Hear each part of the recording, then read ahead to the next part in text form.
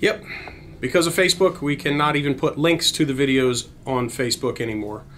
But some cool new stuff that came in this week.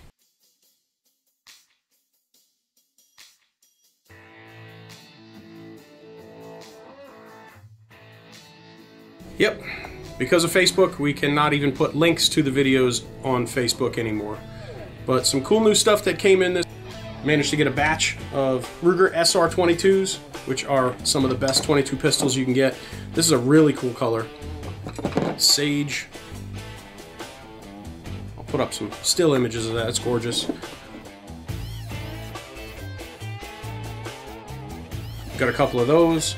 A couple of really nice purple ones for the ladies. Managed to get a couple more 502 Tacticals. This is a really cool one from Thesis. It looks a lot like the Colt Marine edition, that Colt 1911 they made for the Marine Corps. That's super hard to get, and they're a couple $1,000, like $3 grand. This one's nice, really nice trigger. Super cheap, a little over 600 bucks. Oh, yeah, we got one of these this week too. Another Marlin, 1895 SBL, absolutely gorgeous. This probably won't stay here too long. And tomorrow there'll be some other cool stuff showing up that I'll add into this. We got Thesis is making something cool that's going to compete with the Prodigies, or at least they claim it is, in 45 ACP. It's a double stack. And ooh, another Schiappa Rhino 2-inch 357 Magnum. In all black.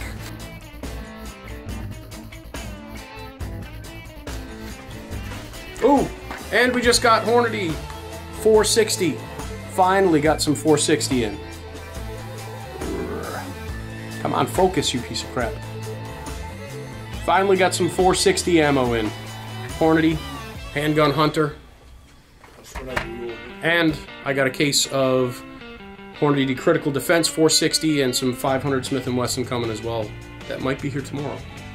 Any other guns you can think of, Matt? Also, it's a really cool 1022. It's called Go Wild Rockstar. I don't know. Maybe they're thinking of Ted Nugent. 308 Ruger American. Nice short barrel, threaded, suppressor ready. This is a great rig and a Magpul chassis.